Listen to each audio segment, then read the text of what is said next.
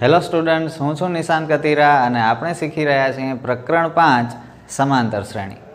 અગાઉના વિડીયોમાં આપણે સ્વાધ્યાય 5.2નો દાખલા નંબર 1 શીખ્યા. હવે આપણે શીખીએ દાખલા નંબર 2. સૌથી પહેલાં જોઈ લઈએ શું કરવાનું છે. તો નીચેનામાંથી સાચો જવાબ શોધો અને ચકાસો. 2 દાખલા આપેલા છે અને 4 ઓપ્શન પણ આપેલા છે, એટલે કે MCQs છે. બહુ ઇઝી સમ છે બંને. પહેલો દાખલો છે સમાંતર શ્રેણી 10, 7, 4 એવી રીતે ઘટતી જાય છે નું 30મું પદ શોધો. બહુ સિમ્પલ છે. હવે જુઓ, રકમ વાંચીને જ આપણને થોડોક તો આઈડિયા આવી જાય કે જવાબ શું આવશે. કેવી રીતે? તો 10, 7, 4 એમ શ્રેણી ઘટતી જાય છે અને 4થી ઘટતા ઘટતા થોડી વારમાં જ માઇનસમાં જશે. તો 30મું પદ તો સ્વાભાવિક છે માઇનસમાં જ આવશે. એટલે આ +97 ને +77 તો જવાબ હોય જ ન શકે. એટલે જવાબ C અને D માંથી કોઈક એક હશે. હવે આપણે ગણતરી કરીને જવાબ શું આવે છે એ ચેક કરીએ. જ્યારે સમાંતર શ્રેણી આપેલી હોય ત્યારે સૌપ્રથમ તફાવત શોધવાનું. તફાવતને કહેવાય D. Dનો સૂત્ર છે A2 - A1. A2 એટલે બીજું પદ 7, A1 એટલે પ્રથમ પદ 10. 7માંથી 10 જાય તો -3. તફાવત મળી ગયું. હવે આપણે શોધીએ 30મું પદ. 30મા પદનો સૂત્ર શું છે? ચલો, કેટલાને આવડે? 30મું પદ અગાઉ ફર્સ્ટ વિડીયોમાં જ મેં તમને સમજાવ્યું છે. કોઈ પણ પદ શોધવાનું હોય તો સૂત્ર કેવી રીતે બને. 30મું પદ એટલે A + 29D.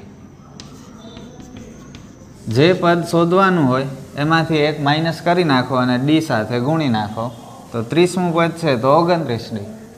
10મું પદ કે તો A + 9D. 20મું પદ કે તો A + 19D. સિમ્પલ છે બહુ. A એટલે પ્રથમ પદ 10, 29ના 29, Dની જગ્યાએ -3. 29 અને 3નો ગુણાકાર 29 તેરી 87 ± -87. 10માંથી 87 બાદ કરીએ તો -77 વધે. તો જવાબ આવશે 30મું પદ -77. તો આન્સર છે ઓપ્શન C. સેમ એવી જ રીતે બીજી ખાલી જગ્યા. સમાંતર શ્રેણી -3, -1/2, 2 એવી રીતે શ્રેણી આગળ વધે છે. આ શ્રેણીનું 11મું પદ ખાલી જગ્યા છે. તો જુઓ, માઇનસમાંથી શ્રેણી ધીમે ધીમે પ્લસમાં આવી ગઈ. તો 11મું પદ આગળ વધશે તો પ્લસમાં જ આવશે. એટલે આ માઇનસવાળા જે ઓપ્શન છે C અને D એ આવશે નહીં. તો A અને B માંથી કોઈક આન્સર છે. સૌ પ્રથમ D શોધીએ. D બરાબર A2 - A1. -1/2 -3. ધ્યાન રાખજો બરાબર. આ માઇનસ સૂત્રનો છે અને આ માઇનસ A1 એટલે કે પ્રથમ પદનો છે. Minus minus plus. ફરીથી અહીં અપૂર્ણાંક આવી ગયા. અગાઉ આપણે એક વિડીયોમાં અપૂર્ણાંકના દાખલા કેમ કરવા સોલ્વ તે શીખ્યા હતા. તો અપૂર્ણાંક છે તો શું કરીએ? ચલો, બહુ ઇઝી છે. 3ની નીચે કંઈ નથી તો 1 મૂકી દેવાનું અને ત્યારબાદ ચોકડી ગુણાકાર કરી નાખવાનો.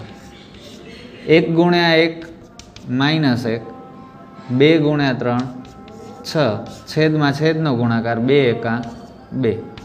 -1 + 6 એટલે +5/2. તો D મળી ગયું, તફાવત 5/2. હવે આપણે શોધી લઈએ 11મું પદ. ચલો, 11મા પદનું સૂત્ર જોઈએ મને.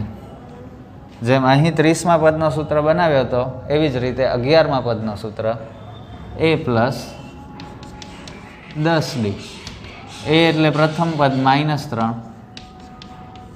10ના 10 અને Dની જગ્યાએ આવશે 5/2.